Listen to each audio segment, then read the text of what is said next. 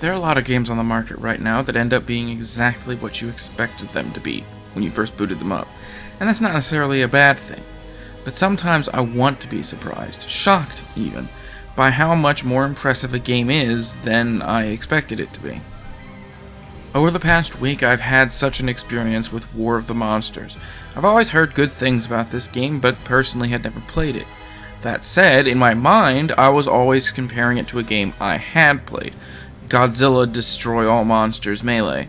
So, I was pretty much expecting War of the Monsters to be a better version of that, which is to say, a Tekken-style fighting game with big monsters that use cities for the backgrounds. What I actually got was far different and much better. The game is a brawler that takes up to 4 different building-sized behemoths and throws them into enormous arenas that they have to fight it out in. The monsters can use most of the environment to their advantage, using radio towers to impale enemies, throwing cars at them, or throwing their enemies into the sides of fully destructible buildings. In fact, thanks to all the chaos and destruction, the game that War of the Monsters reminds me of the most is Hulk Ultimate Destruction.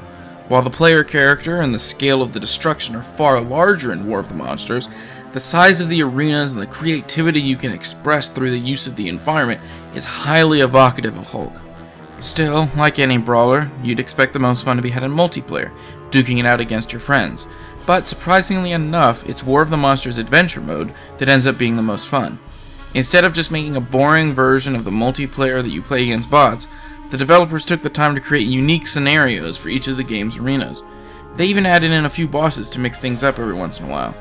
That said, the Adventure Mode is something you can only really enjoy once, and the free-for-all and endurance modes are certainly welcome for a bit of variety if you don't have any friends to play with. War of the Monsters is the rare fighting game that manages to nail both single-player and multiplayer. The fact is that whether you play alone or with a friend, you're going to have a blast with this game. And best of all, it's available on the PS3 as a downloadable title, meaning you don't even need to hunt down a copy to enjoy it.